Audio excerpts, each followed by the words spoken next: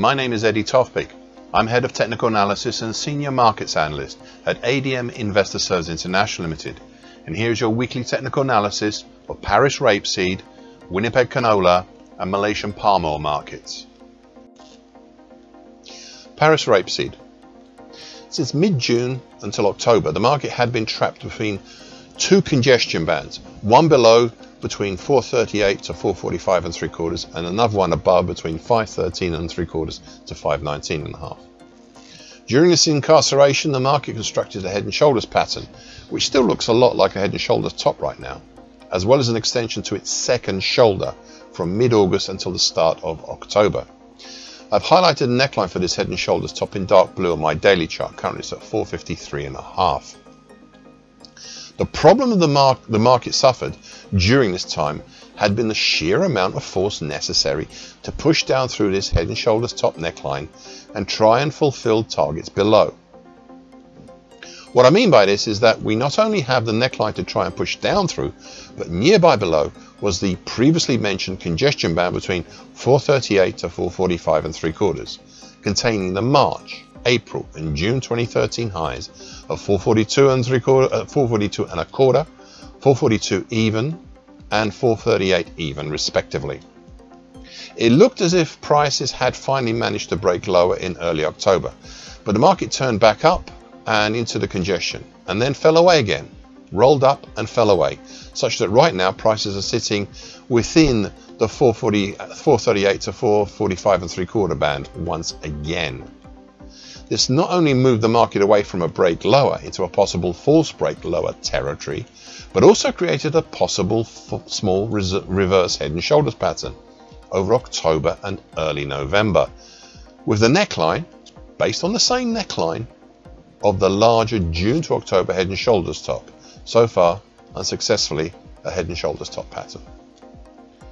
In the meantime, there are some key bearish pressures that prices have to deal with, ones which I detailed last week, and I quote, "We have overhead a more diaphanous congestion band between 456 and 3/4 to 468 and 3/4, a band that was relatively easier to navigate than the others mentioned, but which now has three key potential bearish pressures within it. They are the declining short medium moving average, currently at 449 even, then the flatlining medium moving average, currently 460 even, and the declining long moving average, currently at 462 and a half. At least two out of these three are descending to impact the market, and one should not take away anything from them, especially any efforts to pressure the market from above." End of quote. Whilst the market is deciding whether to try these overhead resistances or not, I will in the meantime repeat some potential targets below, which I laid out 3 weeks ago for the head and shoulders pattern. Hence the primary target X would be in the 400 even zone, with a secondary harder to reach target in the 354 zone.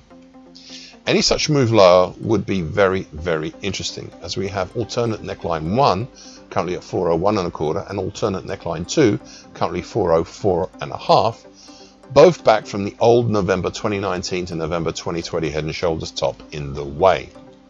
They are highlighted in bright red and green respectively. Plus there is the December 2020 low at 396 and 3/4, all of which are in the way, and I would note that these three supports stopped the fall of this market back in May this year. The key patterns here have been the July to late September double top, which we've seen play out in both primary and secondary targets. Then below that, the neckline, specifically the neckline of the earlier mid-April to early July reverse head and shoulders bottom, which is highlighted in purple on my daily chart, currently at 697.10, which even this week has been influencing the market. And finally, what I consider to be the most important pattern here, bar perhaps the neckline, and that is the bearish Andrews pitchfork created by the earlier double top of the mid-July to late August move, which is highlighted in bright red on my daily chart. On this last pattern, the market has broken up and out on the top side of this pitchfork, but has failed this week to push up through the green coloured short medium moving average, currently at 728.40, a significant failure at this stage. This failure led to prices pushing back down below previous resistances that turned into supports are now back as resistances. And these are the old July 2008 high at 710.80 and the congestion between 723.70 to 729.40 that contains the recent 50% Fibonacci line at 729.40. Looking below, well, most of the support below is recent, with congestion in the 701.5 zone, then just above the 680 zone and the October low at 672. There is one final point, and it is a messy one that I highlighted last week.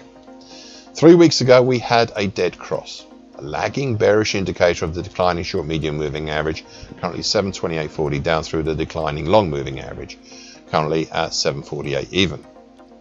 This is already a bearish indicator, even if a lagging one. However, we additionally could look at the moving average action from 3 and 2 weeks ago as being a possible bow tie formation, even a possible bearish bow tie formation, formed of the flatlining medium moving average, currently 757 even, and also the declining long moving average and declining short medium moving average, currently at 738.30 on the latter.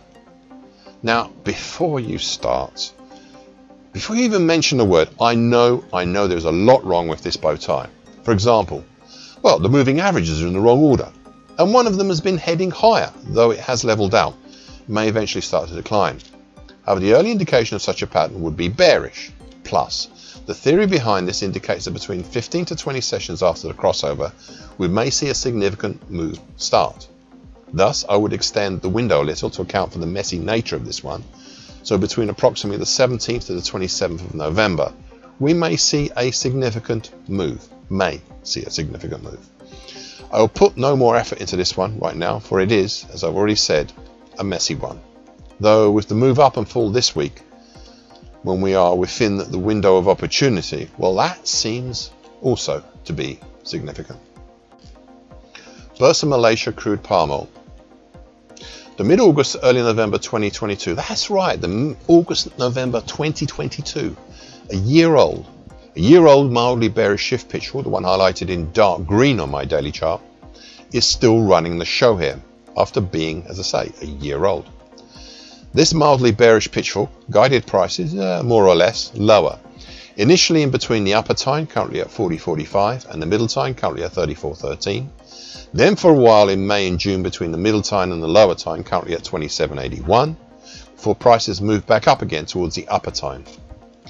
The significant recent patterns in this larger bearish pitchfork have been the June to September diamond pattern, highlighted in dark blue on my daily chart, and even the more recent late July to late August bearish shift pitchfork, highlighted in bright green on my daily chart.